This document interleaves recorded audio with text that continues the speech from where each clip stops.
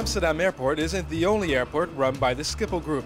In fact, Schiphol has managed Terminal 4 at New York's John F. Kennedy Airport since 2001, welcoming over 10 million passengers each year. 5 pushback is approved, startup position. To celebrate a decade of cooperation and to further strengthen bonds, delegations from Schiphol and JFK's owners, the Port Authority of New York and New Jersey, came together to announce plans to form a sister airport agreement. We are looking forward to exploring a sister airport agreement with Amsterdam Schiphol. They've long been a great partner of us, of the port authorities, with their work here in Terminal 4, and we found that our other sister airport agreements have led to greater cooperation, sharing of great ideas. Major investments in construction are currently underway at Terminal 4 to develop it into one of the world's premier airport terminals.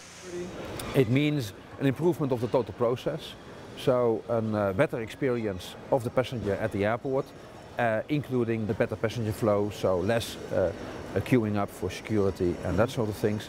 The investment in Terminal 4 not only benefits passengers, it's also a great stimulus for the greater New York economic area. The investment itself will bring a lot of construction jobs and thus a lot of economic impact to this area. It's estimated that there'll be more than 6,000 years of construction work here because of the project that's ongoing right now. A decade into the partnership between Schiphol and JFK, and the cooperation has never been stronger.